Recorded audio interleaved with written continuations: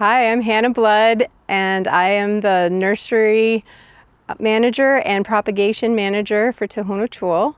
Today we're looking at Arizona Rosewood. This is the Vauquelinia californica. It is an evergreen shrub that is found usually in open, hilly slopes. Its distribution is through Arizona into Mexico and then on the Baja California.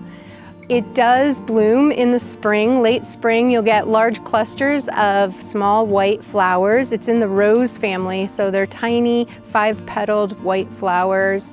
When you're looking at the shrub, you will notice that sometimes there's these persistent seed capsules left from where the flower cluster was blooming in the spring. So this bush was obviously covered in a lot of white flower clusters. The leaves are leathery and thick. Sometimes they'll have a slight serration to the margin, meaning that it'll be like a serrated knife, but these are really smooth leaf margins, and the underside of our native species has this really white color.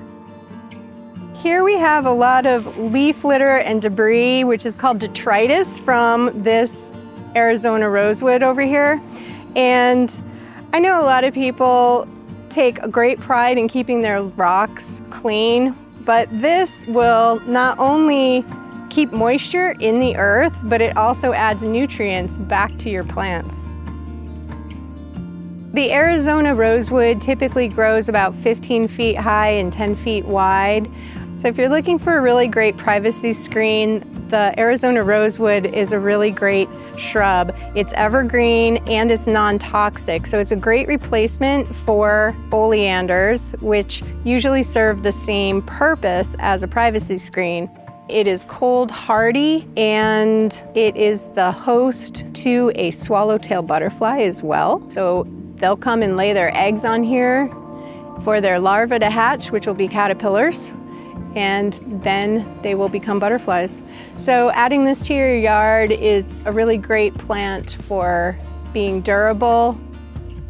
It has a bad rap for growing slowly, but if you give it a moderate drink, you'll get more growth on it. You can always water plants and get good growth, and then you can always wean them back if you want to give them less. And with many desert plants, they're used to having less, and by watering them more in your yard, they're going to thank you.